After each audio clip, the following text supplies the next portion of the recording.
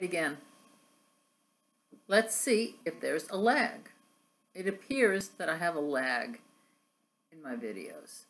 In the last video, I truly apologize for what happened with my racist confessions. I don't know what happened, and I just tried to unload something, unload being the operative word, tried to upload something else, and it just was not happening.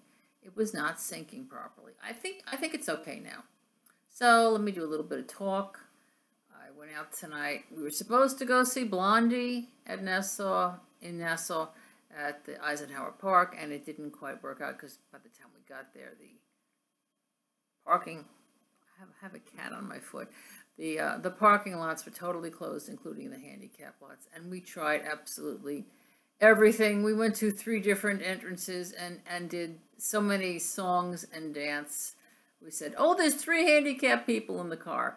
And then we went to another gate and said, oh, we've got an event at the restaurant there. And they said, well, that restaurant's closed. And then later on, when the show had already started, we drove back and said, oh, we're coming to pick people up. It just did not happen. The best part of it being when we drove past, within viewing distance of the bandshell, and my girlfriend pulls over, and we're watching Blondie doing Heart of Glass with all the cars zooming around us because there is no shoulder on that road. That was very entertaining. And we did manage to go to a really nice restaurant while we were hanging about, petting the cat. Between tries, we went to a place called Witch's Brew, which is a coffee and tea shop in Hempstead. That was so good. It was so good. The salad was so good. I ordered a beet salad, which had arugula and goat cheese and all in it. It was so good that I actually ordered a second one to take home, which is absolutely unusual for me. So it's now about 12:43. I tried to upload when I got home, which was an hour ago. It was just not happening. I wanted to talk a little bit about Dorothy Lee before I return the book. Now, I told you recently I'm on a Wheeler and Woolsey kick, and this book about Dorothy Lee is by Jamie Brotherton and Ted Okuda.